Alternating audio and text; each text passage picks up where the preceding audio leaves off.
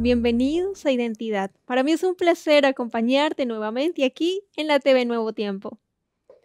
Hoy conoceremos la historia de Alexander Santos, un joven que nos enseñará cómo Dios responde nuestras oraciones mientras somos de bendición para los demás.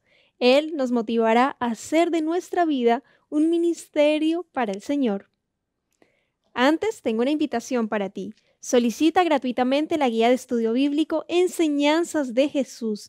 A través de este material puedes aprender acerca del perdón, la oración, el Espíritu Santo, la salvación y otros temas. Para solicitarla solo debes escribirnos al correo electrónico esperanza@nuevotiempo.org o contactarnos a los teléfonos que están apareciendo en tu pantalla. Te haremos llegar gratuitamente ese material gracias a los donativos de nuestros ángeles de esperanza. Ahora sí, aquí comenzamos con Identidad. Bienvenidos. Alexander Santos es un joven estudiante de teología, amante y creador de los contenidos digitales. Tiene 22 años y es oriundo de Lima, la capital del Perú. Durante el inicio de la pandemia, sintió el llamado de Dios para realizar material con el fin de ganar almas para el cielo en las redes sociales e internet y creó el llamativo proyecto Despertando el Ejército de Dios. Sin embargo, ha tenido un camino difícil, con milagrosos episodios y con obstáculos económicos que le han hecho difícil continuar sus estudios. Actualmente reside y estudia en Bahía, Brasil, y se desempeña como capellán universitario en la facultad de su casa de estudios. Vamos a conocer a Alexander y sus luchas para continuar caminando de la mano del Señor. Quédate en Identidad.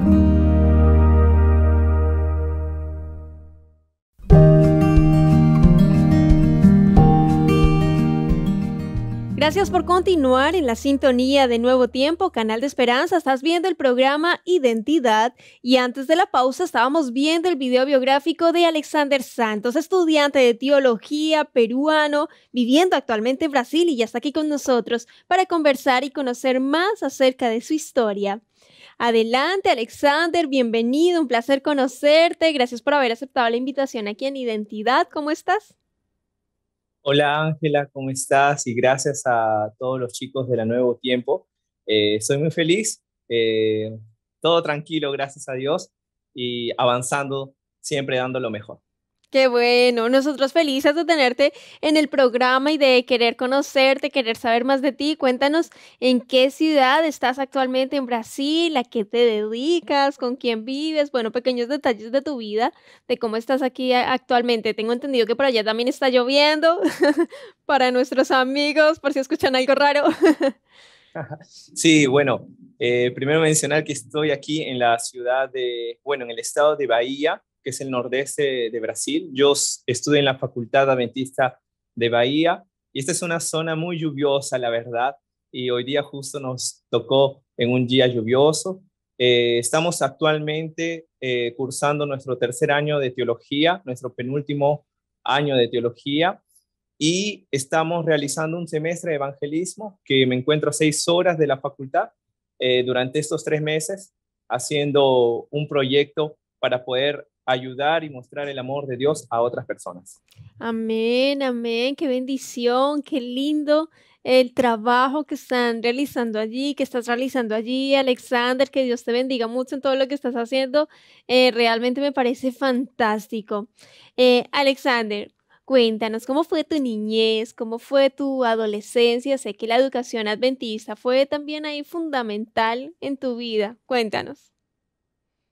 Claro, bueno, recordar la niñez, recordar es volver a vivir. Gracias a Dios tuve la oportunidad de nacer en un hogar cristiano y mis padres siempre me inculcaron a poder siempre participar en los programas de la iglesia y de ahí no podía faltar también la educación adventista. Gracias a Dios nunca me alejé de los caminos de Dios y yo creo que no fue eso. O sea, la razón principal por la cual yo estoy ahora también en la iglesia es por la educación adventista. Cumplí un gran papel, no solamente educándome profesionalmente, sino también para la eternidad. Y fue muy maravilloso. Siempre dimos lo mejor, los padres siempre ahí intentando colocar ahí presión para ser disciplinados. Entonces, fue una bendición. Por eso aquí en Identidad hacemos la promoción para que la gente, si tiene la posibilidad, inscriba a sus hijos en la educación adventista, en un colegio adventista. También está el colegio virtual adventista en algunos países. También se está dando esa posibilidad y no se van a arrepentir, sin duda no se van a arrepentir. Una enseñanza con valores y enseñanza también para la eternidad, como tú bien lo decías. ¿No es así, Alexander? Es verdad, Ángela. Definitivamente no hay mejor decisión de poder estudiar en una educación en la cual te enseñan de Dios. Excelente. Alexander, ¿cómo nace en tu vida ese deseo de estudiar teología? Bueno, quizás para las personas que nos ven no saben qué es teología, es para prepararse para ser un futuro pastor, un predicador de la palabra, ¿no? La verdad, Ángela, te voy a ser bien sincero, yo nunca quise ser un pastor porque yo en un primer instancia yo pensaba que era pastor los finales de semana y yo dije, bueno, a mí me encanta, por ejemplo, las matemáticas, siempre me gustó participar en todas esas áreas de los números, pero definitivamente cuando uno coloca los planes por encima a Dios, Dios en primer lugar, Dios muda tus planes y los sueños de Dios son más altos que nuestros sueños, ¿no? Entonces él, la verdad es que me llamó 3 veces, fueron 3 ocasiones fundamentales en mi vida que yo no pude rechazar aquel llamado de Dios y cuando yo básicamente, Ángela, comencé a estudiar, yo pude corroborar de que la educación adventista, que la iglesia, todo eso fue una preparación para que cuando yo comenzase a estudiar teología, pudiese dar lo mejor de mí. Qué bendición, Alexander. Yo tengo la intriga, la duda. ¿Cuáles fueron esas tres Bueno, voy a respuestas aprovechar. de Dios? No le he mencionado, la verdad, en otro lugar, pero la primera fue a través de un sueño. Es un sueño que quizás en una entrevista así súper corta no va a dar, pero fue un sueño personal y yo creo que Dios se revela también a través de los sueños. Eso fue el primero. El segundo fue a través de la palabra. A veces queremos recibir una señal prodigiosa, pero Dios nos dejó su palabra y estudiando mucho la palabra sentí como un mensaje especial diciéndome, Alexander, tú necesitas ser un pastor. Y ahí fue el segundo. Y el tercero fue cuando yo estaba ahí, yo un día antes, era un viernes, y yo le dije, Señor, mañana revélame. Entonces llegó el día sábado y como de costumbre me fui a la iglesia y en una predicación yo hice una historia de niños, conté toda la historia. Y en esa historia, me acuerdo que era el presidente de la Unión Peruana del Sur, se paró en medio del sermón y dijo, nunca escuché una historia de niños tan interesantes y sobre todo por un adolescente. Entonces me miró y me dijo, tú vas a ser un pastor. En ese momento comencé a llorar y dije, wow, Dios me está llamando, no puedo rechazar ese llamado. Me llama mucho la atención, Alexander, y me da risa porque tú decías, porque yo te pregunto, ¿cómo nace en ti el deseo de ser pastor? No, yo no quería ser pastor, no me imaginaba futuro ser pastor. Y que Dios de a poco te haya mostrado a través de, porque el Señor también se revela a través de sueños, a través de la Biblia, a través de la naturaleza, a través de otras personas, en ese caso el pastor que estaba acompañando en ese tiempo. Tú tienes que ser pastor, es un llamado de Dios y el Espíritu Santo que te llama y te insiste y no rechazar su voz, sino seguir ese llamado que Dios te está haciendo es fantástico, es maravilloso y yo creo que tú fuiste dando pasos como de fe, ¿no es así, Alexander? La verdad que sí, la verdad que sí. Eh, Quizás para poder decir, si alguien está entre el valle de la indecisión, si tú tienes que tomar, por ejemplo, una decisión, busca al Señor. Ángela, yo había tomado la decisión de ser un ingeniero, te comento, y yo había ingresado a una de las universidades más importantes de mi país, en Perú, que es la Universidad Nacional Mayor de la San Marcos, para la carrera de Ingeniería Industrial. Y cuando yo tomé esa decisión fue justamente en la noche donde yo tomé una decisión radical, ¿no? Después de Dios de haberme llamado 3 veces, ¿no? Entonces, a veces el hombre planea una cosa y Dios tiene cosas maravillosas. Yo no me arrepiento, creo que es la mejor decisión y no me veo también en otro curso que no sea teología. Alexander, tú tienes un proyecto muy interesante de evangelismo digital. Cuéntanos de qué se trata, cómo iniciaste con este proyecto, cuál era su propósito o cuál es su propósito en realidad. Claro, mira, a mí siempre me llamó bastante la atención el país de Brasil y es justamente donde me encuentro ahora. Y yo me acuerdo que en el 2019 tomé la decisión de irme a Brasil y en ese irme yo me fui con, la verdad, con 5 propósitos. Y me acuerdo que estaba terminando aquellos 4 meses que estaba en Brasil y había contado mis 5 propósitos, solo que sentía algo en mí que decía, wow, falta algo. Yo no sabía qué era ese algo. Y yo me acuerdo que una noche yo me arrodillé, le oré y le dije, Señor, por favor, no me hagas volver a Perú siendo la misma persona. No sé, siento que he cumplido el 99%, pero no me hagas volver si no cumplo el 100%. Después de esa oración, al día siguiente salió mi presidente, el presidente de Perú, diciendo que cerramos fronteras. Fue ahí donde me quedé supuestamente 2 semanas, pero me quedé 3 meses. Y fue en esos 3 meses donde Dios me habló poderosamente. Yo sentí un llamado diciendo, Alexander, si te estás quedando 3 meses más, es porque yo quiero no solamente que tú seas bendecido, sino que tú también seas una fuente de bendición. Alexander, yo no te he dado a ti una vida insignificante, yo te he dado una vida para que generes transformación. Y como yo estaba acostumbrado a predicar, estaba acostumbrado a hacer acciones solidarias todos los días, los finales de semana, entonces la única herramienta que tenía a mi disposición era el celular. Y yo dije, bueno, comenzaremos con el celular. Así nació algunos proyectos que Dios comenzó a dar la creatividad, porque Dios es el Dios más creativo de todos los tiempos, del universo entero, y Él comenzó a darme la capacidad. Y un día Dios habló a mi corazón diciendo, Alexander, tú tienes una lucha en buscarme todos los días. Yo sé que tú también puedes ayudar a otras personas en esa lucha. Despierta, por favor, un ejército. Y me acuerdo que abrí mi Biblia y busqué en el libro de Habacuc, capítulo 3, 2, donde decía, aviva, despierta, que exista un reavivamiento. Y en ese momento yo dije, voy a despertar a un ejército de Dios. ¿Qué hora lo hago, Ángela? ¿Qué hora? En las noches. Porque en las noches estaban todos en plena pandemia, todos hacían live en las noches. Me gusta bastante el Instagram. Y yo dije, bueno, voy a hacerlo en las mañanas, a ver si se anima. Vamos a hacerlo a las 5 de la mañana, horario Perú, a ver si es que se anima. Y la respuesta fue muy positiva, no solamente participando personas de Perú, sino de Chile, de Argentina, de Sudamérica y también de Interamérica. Inclusive había personas de otros países, de Italia, de Rumanía, que totalmente me sorprendió cómo las redes sociales te dan un alcance mayor. Y para resumir todo esto, el objetivo de este proyecto es ayudar a poder crear hábitos espirituales.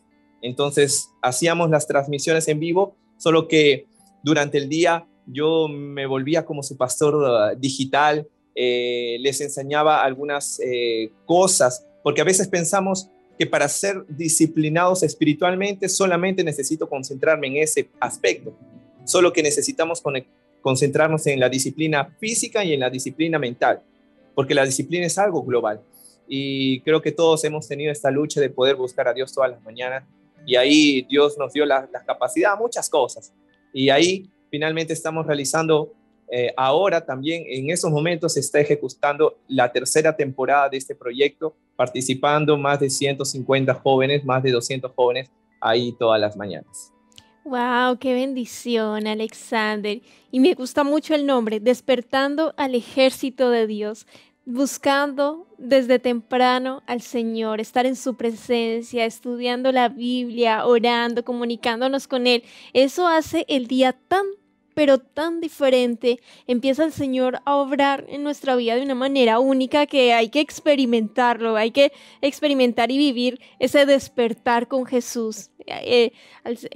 Cristo en su palabra nos dice que cuando el Señor estuvo acá en la tierra, siempre oraba. Nunca llegó el alba sin él estar conversando con su Padre Celestial, siempre en constante oración. Y no hay nada más magnífico que hablar con el Señor. Nos cuesta, claro, somos seres humanos y a veces el sueño nos pesa más y la pereza, a veces sí, el tema de que estar cansados. Pero cuando decides hacerlo y lo conviertes en un hábito, es increíble, y lograrlo y que tú hagas este evangelismo digital enfocado en eso, en ayudarnos y en apoyarnos mutuamente para amanecer con Jesús, para despertar y entregarnos a Él, realmente es fantástico y te felicito mucho, Alexander.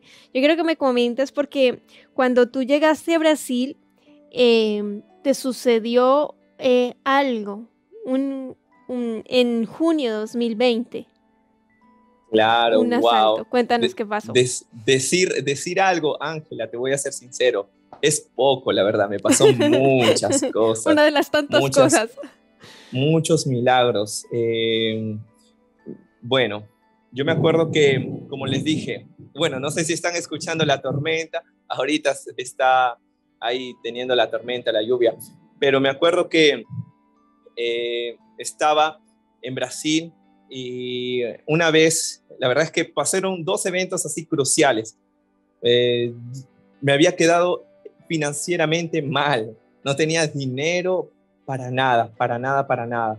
Y me acuerdo que un día yo comencé a extrañar mucho a mi familia y yo decía, en una oración le decía: Señor, ¿te acuerdas que te había dicho que me faltaba solo 1% para poder estar bien y para volver a mi país? Señor, ya siento que he alcanzado el 100%. Por favor, devuélveme a mi país. Sin embargo, no tengo dinero. Me acuerdo que terminé esa oración y hice una transmisión al vivo. Y hice una transmisión y me acuerdo que comencé a las 10 de la noche, 11 de la noche, y comencé a hablar sobre el amor de Jesús. Y me acuerdo que en ese amor de Jesús terminó y yo sentí que no eran mis palabras, definitivamente eran las palabras de Dios. Y pasando unos 5 minutos me llegó un mensaje de una persona y me dijo así: hola Alexander, yo sé que tú no me conoces, pero te comento, estoy en Italia y estaba comenzando a hacer el desayuno y entré a las redes sociales y la única persona que estaba haciendo una transmisión en vivo eras tú. Y sabes, el mensaje que tú compartiste definitivamente tocó mi corazón y siento que Dios me está diciendo que necesito ayudarte financieramente. Y así es que dame tu dirección, dame tu nombre completo que te voy a enviar un dinero. Yo no lo creí a primera instancia, una persona extraña de afuera.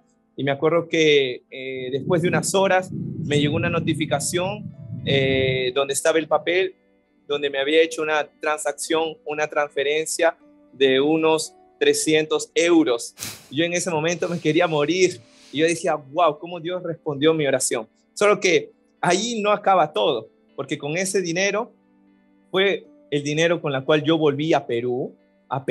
Solo que un día antes de volver a Perú, Ángela, Dios continuaba haciendo milagros. Me acuerdo que yo nunca fui robado.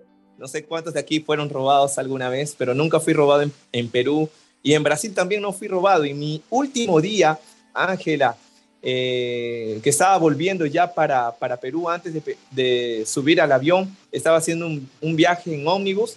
Y ahí me acuerdo que eran las 11 de la noche. Llegué a la estación de autobús y no había nadie. Yo, bueno, dije, voy a esperar. Y agarré mi celular, comencé a hacer una llamada con uno de los amigos y de la nada llegó una persona de la calle, así con su cara un poco, se daba para entender que era una persona que no andaba en buenos caminos. Y hasta la primera idea que se me vino a la mente: este es un ladrón. Y yo dije: no, ¿cómo es posible? Toda mi vida no he sido robado y en mi último día me van a robar. Me acuerdo que aquel hombre se acercó, me escuchó hablando en español y me dijo: buenas noches, hermano, me dijo así, ¿no? O joven, algo así, porque es la manera como ellos hablan. Me acuerdo que se fue hasta el final de la estación para verificar si había alguien más, se acercó y me dijo: ya perdiste. Y en ese momento saca un cuchillo y me comienza a mostrar el cuchillo. En ese momento yo había aprendido una técnica que quizás a algunos les funciona, ¿no?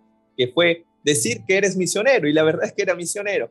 En ese momento agarré mi Biblia y le dije, amigo, no me puedes robar porque yo soy cristiano, yo estoy aquí predicando la palabra del Señor. Y él me hizo una pregunta, ¿de qué iglesia eres? Y yo le dije, soy de la iglesia adventista del séptimo día. Cuando yo le dije eso, aquel hombre comenzó a llorar. Comenzó a llorar, a llorar. Y yo le dije, ¿por qué lloras? Y él me dijo, era porque yo era de la iglesia adventista. Mis familiares eran líderes. Inclusive yo participé del club de conquistadores. Y yo tenía una pañoleta y le demostré, esta es la pañoleta. Y me dijo que sí.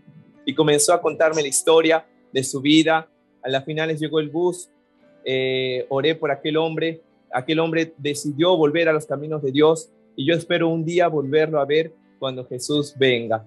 Entonces son cosas maravillosas, Ángela, que nos pasan hasta en el último minuto de tu día, milagros, y los cielos abren para mostrar su gloria a sus hijos. Wow. Quien dice que no existe Dios es porque no lo ha experimentado, no lo ha vivido. Dios existe, Dios es real y obra de una manera inigualable.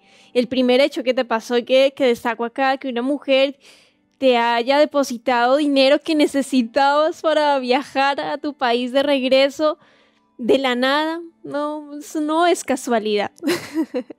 No es porque sucedió, no, el Señor obra, pero de una manera que nosotros no lo podemos ni creer, porque nuestra mente es muy finita, muy finita. Dios es superior y las cosas que Él tiene preparado para cada uno de sus hijos son inigualables. Y la segunda parte de ese caballero que a punto de asaltarte con un cuchillo, qué peligro. Y me gustó mucho ese método.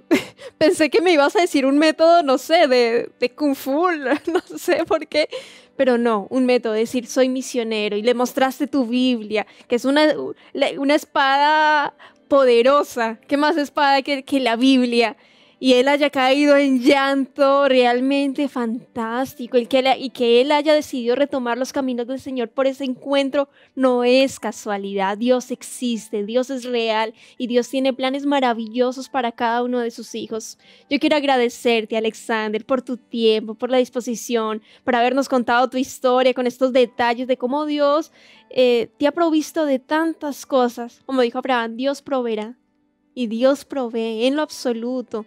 Dios es magnífico, siempre está atento al clamor de cada uno de sus hijos. Y yo quiero invitarte para que dejes un mensaje final, un llamado para nuestros amigos quienes están viendo el programa en este momento para despedir. Claro que sí, Ángela. Quiero comenzar con esa frase, que Dios contesta tus oraciones mientras tú eres la respuesta de las oraciones de otras personas.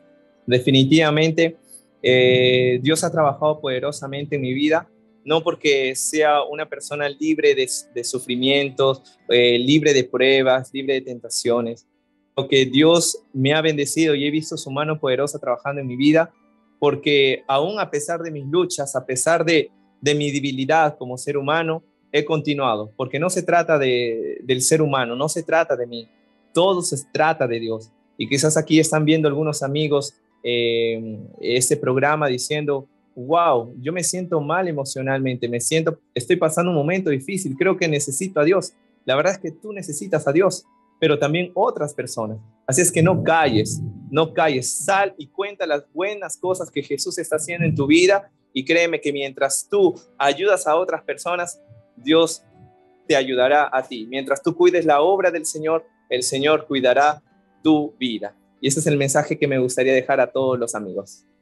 Fantástico, Alexander. Muchas gracias. Que Dios te bendiga. Un abrazo inmenso y que te siga bendiciendo en tu carrera de teología y todos los planes y proyectos que tienes, que sigas el camino del Señor. Y también yo quiero invitar para nuestros amigos para que vayan al libro de Filipenses, capítulo 4, versículo 11, que nos dice, no lo digo porque tenga escasez, pues he aprendido a contentarme cualquiera que sea mi situación, no importa por lo cual estés pasando, Dios está ahí al control, sosteniéndote si así se lo permites. Como decía nuestro amigo Alexander, tal vez tú eres la respuesta de las oraciones de otras personas. Seamos de bendición para las personas que más lo necesitan y ora a Dios, clama a Él. Él está atento a tus pedidos, a lo que tengas que decirle. Dios va a obrar en tu vida poderosamente si así se lo permites. Nos vemos en un próximo capítulo aquí en Identidad y te dejo la invitación para que continúes en la sintonía de Nuevo Tiempo, canal de esperanza.